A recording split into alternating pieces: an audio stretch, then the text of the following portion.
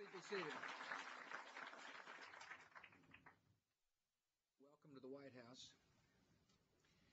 It is a pleasure to be with so many fine community leaders, scholars, family organizations, religious leaders, Republicans, Democrats, Independents. Thank you all for coming. You come from many backgrounds and faith traditions, yet united in this common belief. Marriage is the most fundamental institution of civilization, and it should not be redefined by activist judges.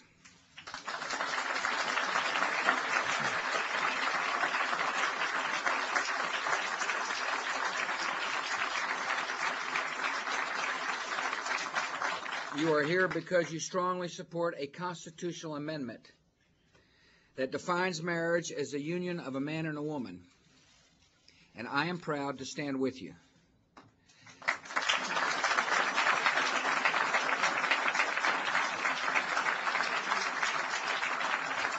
This week, the Senate begins debate on the Marriage Protection Amendment, and I call on the Congress to pass this amendment, send it to the states for ratification so we can take this issue out of the hands of overreaching judges and put it back where it belongs, in the hands of the American people.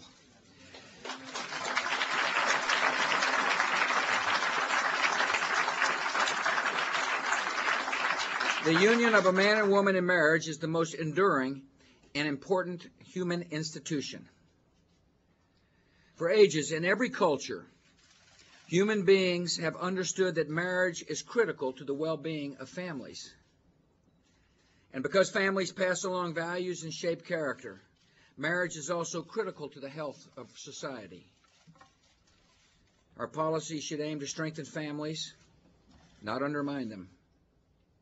And changing the definition of marriage would undermine the family structure. America is a free society, which limits the role of government in the lives of our citizens. In this country, people are free to choose how they live their lives. In our free society, decisions about a fundamental social institution as marriage should be made by the people.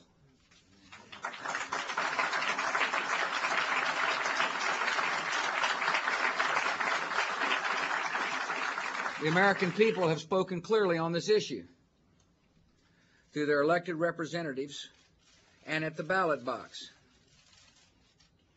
In 1996, Congress approved the Defense of Marriage Act by large bipartisan majorities in both the House and the Senate, and President Clinton signed it into law.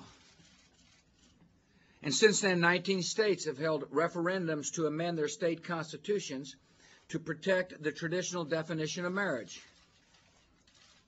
In every case, the amendments were approved by decisive majorities with an average of 71%.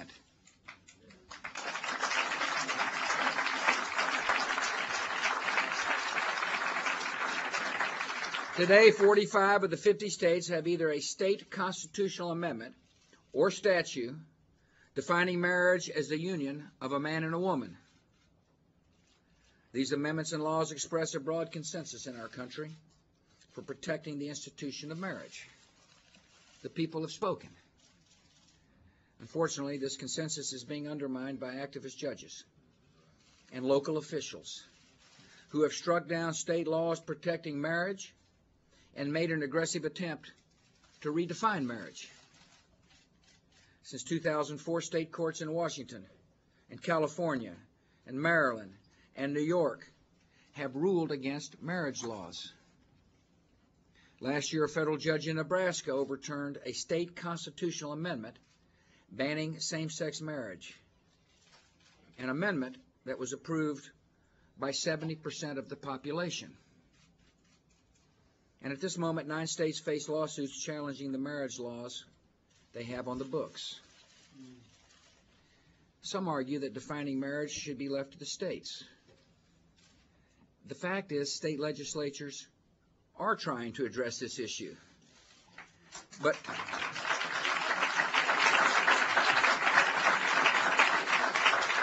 But across the country, they are being thwarted by activist judges who are overturning the expressed will of their people. And these court decisions could have an impact on our whole nation. The Defense of Marriage Act declares that no state is required to accept another state's definition of marriage. If that act is overturned by the courts, then marriage recognized in one city or state may have to be recognized as marriages everywhere else. That would mean that every state would have to recognize marriages redefined by judges in, say, Massachusetts, or local officials in San Francisco, no matter what their own state laws or their state constitutions say. This national question requires a national solution. And on an issue of such profound importance, that solution should come not from the courts, but from the people of the United States.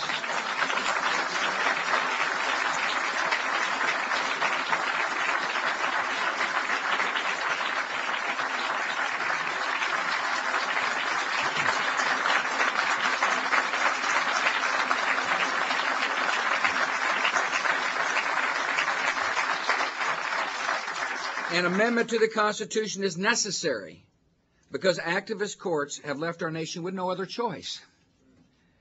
When judges insist on imposing their arbitrary will on the people, the only alternative left to the people is an amendment to the Constitution, the only law a court cannot overturn.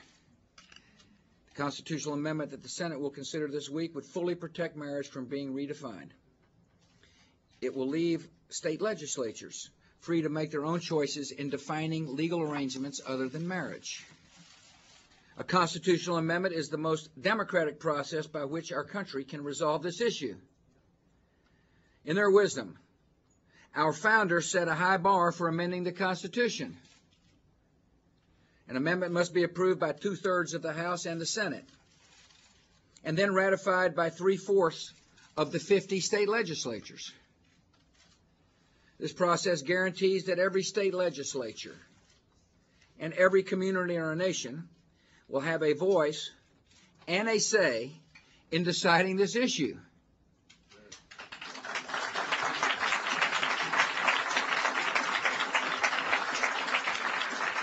A constitutional amendment would not take this issue away from the states, as some have argued. It would take the issue away from the courts and put it directly before the American people.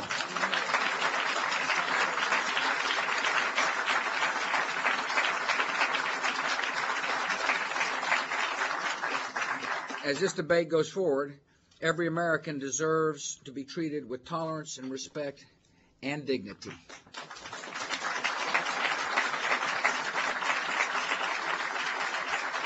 On an issue of this great significance, opinions are strong and emotions run deep.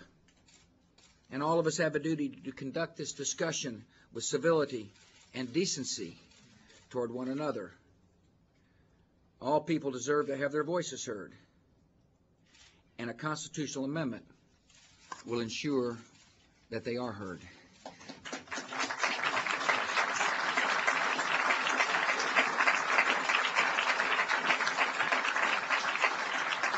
I appreciate you taking an interest in this fundamental issue. It's an important issue for our country to debate and to resolve. And the best way to resolve this issue is through a constitutional amendment, which I strongly support. God bless.